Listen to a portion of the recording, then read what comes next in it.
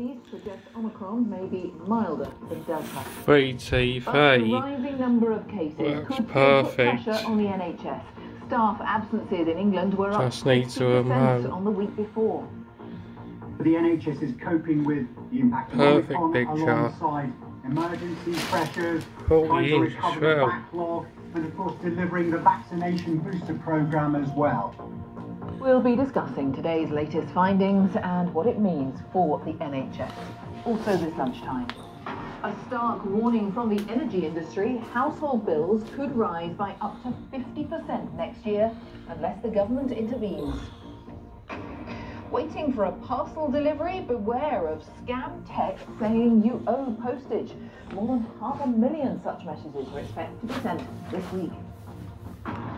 In his annual news conference, Russia's President Vladimir Putin rejects accusations that he's preparing.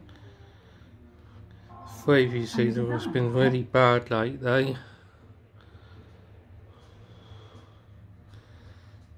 Yep, I think the signal is terrible. Yeah. It's not the TV, it's the transmitter.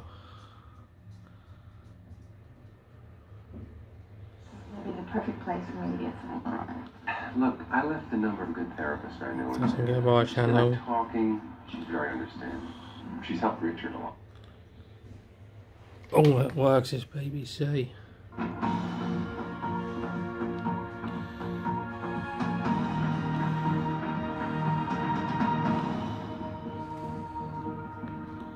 Hello, good afternoon. Welcome to the BBC News at 1.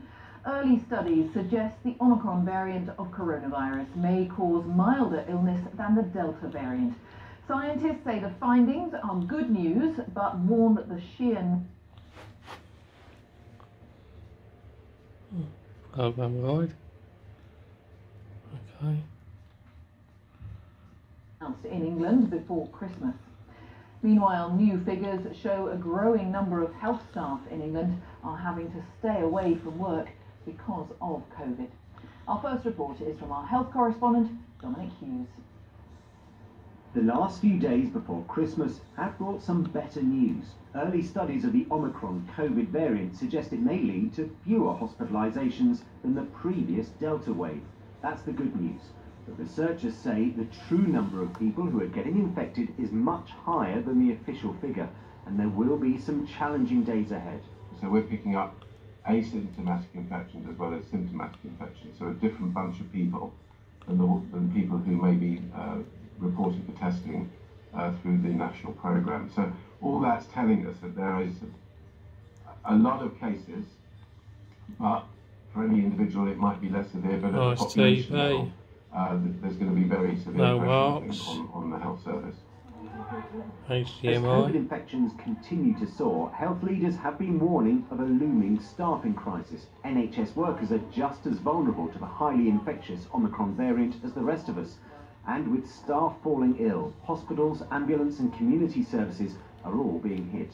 The impact of staff absences is on top of existing staff shortages, and normally trust leaders would be looking to fill the gaps through bank and agency staff. That's getting harder to do. The latest data from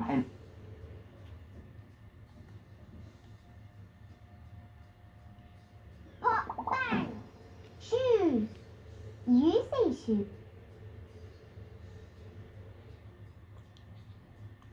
God knows what's going on with the signal.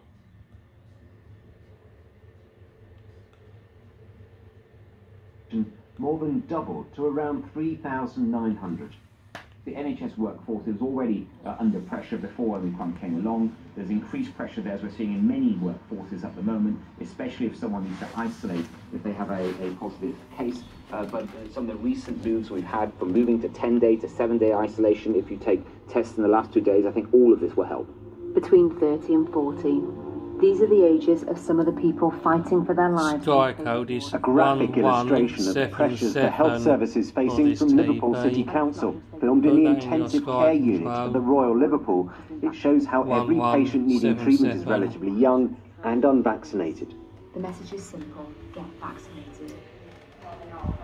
In Wales too, where waiting lists for planned procedures have hit a record high, there are warnings that nearly 1/5 of staff could be off with COVID in January. NHS England's top doctor says the health service is now on a war footing, and the best weapons in the fight against the Omicron variant remain vaccines and boosters. Dominic Hughes, BBC News.